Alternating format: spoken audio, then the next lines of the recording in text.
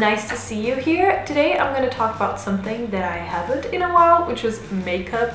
I really like makeup, I love doing my makeup, and I like talking about makeup, but I for sure don't want to be a beauty channel, and I don't want to focus my videos on makeup alone, so I've been avoiding doing too many makeup related videos, but still I enjoy giving you tips and tricks for makeup, and I really like talking about indie brands and less known brands, indie, cruelty-free. So that's what I'm gonna do today. I'm gonna do a tiny review and swatches for Real Be Cosmetics, and I'm gonna be showing you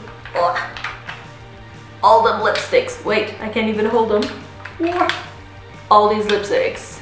Oh yeah, I'm gonna swatch them for you. I'm gonna put them on the side. I already did here on my arm. This is a really weird position, but yeah, I'm gonna show you my arm swatches a little bit better in a moment. And Real Be Cosmetics is a brand from the UK. They are cruelty free. I believe they're vegan, but I'm gonna double check and I'll put something here, yay or nay. And they are Bomb, B-O-M-B, black owned makeup brand. So if you want to support them, definitely check their website. They mostly have lipsticks, but they also have blushes and some pressed glitters. They have the traditional bullet lipstick. They also have liquid, not matte lipsticks. They have the liquid to matte lipstick. They have a bunch of colors and a bunch of different finishes, so definitely check them out. I ordered a couple of shades, and then Real Be decided to send me extra for me to review them. I have to say these are probably the most beautiful color collection I got from a brand. I really love all these shades.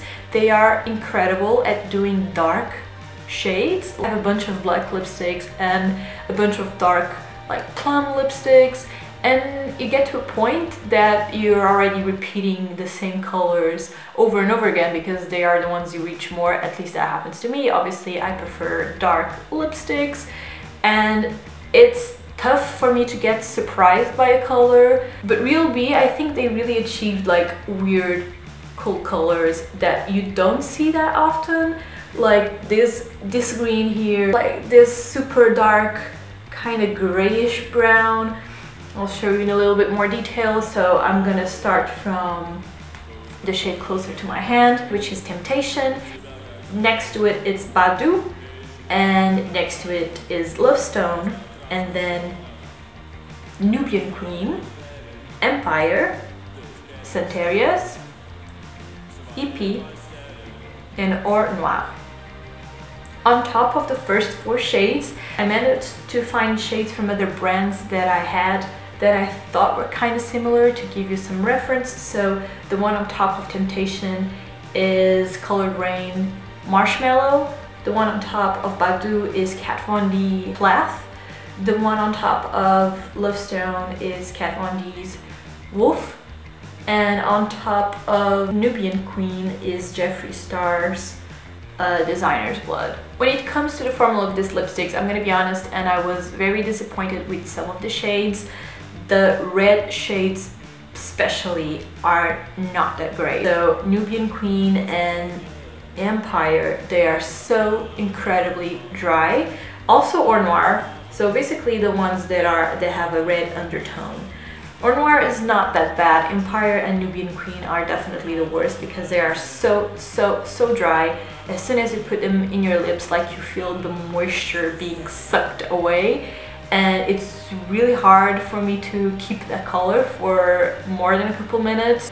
They're great to take photos and stuff like that, but I don't think I would wear them an entire day. I have dry lips already, so something that's like this that is very drying, my lips will look terrible. They will start to peel off. I can't recommend them unless you've never had dry lips in your life, because I'm pretty sure this will dry everyone's lips. You can even see, if I zoom in on the color, that where I overlapped the streaks when I was putting the lipstick on my arm, look at it, they are super dry and they are wrinkly, so not good. For any of these, you really only need one layer. If you add a second layer, they all kind of get dry. They are on the dry side, to be honest, but the other colors are nothing like surprising for a matte lipstick.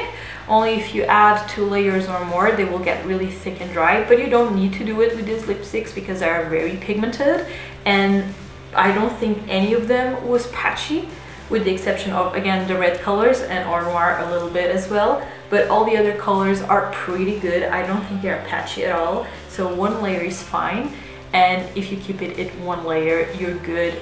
It doesn't get that dry, or at least I found that they are as dry as pretty much any matte lipstick. In terms of price, they are really affordable and they constantly have sales, so I really suggest you to follow their Instagram because they are constantly putting discount codes in there. I would advise you probably to stay away from the red shades, but other than that, go for it. They're really worth it, and the colors are really good. Really beautiful and really different. I'm going to show you some swatches now. I forgot to mention what color I'm using right now, which is Centuria's. I think it's probably my favorite. Alright, so I'm going to show you the swatches now on my lips, and I hope you enjoyed it. I don't think you're going to see my full face anymore, so I'm going to say goodbye, and I hope you like this video. And don't forget to subscribe and to follow me on Instagram, and I'll see you next time. Bye bye!